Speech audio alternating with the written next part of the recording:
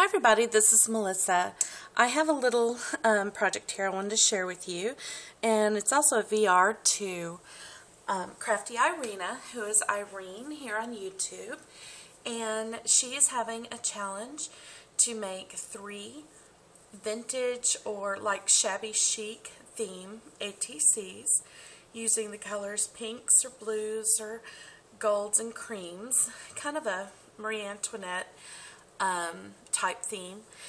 And so I am showing the video response on what I made to her, so I can get these out in the mail to her, and I'll just go ahead and show you these one at a time.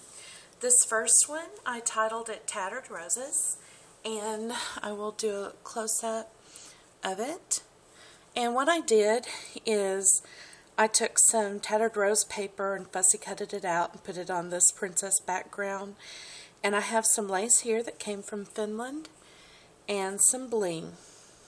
And I believe that came from Finland as well from my friend Tina. Hi Tina. And then I made these paper roses here and glued them here, and some flat back pearls here, and some more of this trim here.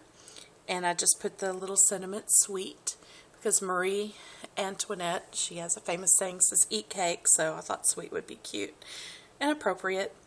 And then of course I signed dated it on the back, and that's what she wants with the title. And again, this one's called Tattered Roses. And then for my second one, I titled this In the Attic. And this one is probably my favorite one, I think. This is just some background paper that I got. This is from the Princess Collection. And then this right here is from the Mariposa paper pad, and I fussy cutted that out. I put some pearls, flat back pearls here, and a piece of this lace, and the little sentiment says friends, and then another piece of this lace also from Finland. She sent me some beautiful things, Tina did. And then Prima flower with a little flat back gem here. And then, not sure if you can tell, but I fussy cut from this paper here. See these little butterflies?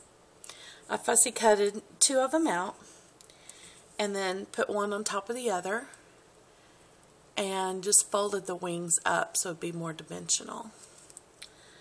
So that is my second one.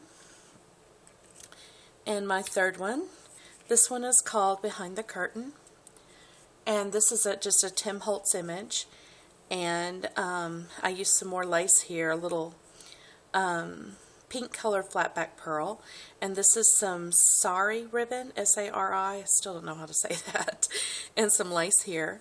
And then I just distressed some paper and made it into a curtain, and put some really pretty pink bling here on each side there.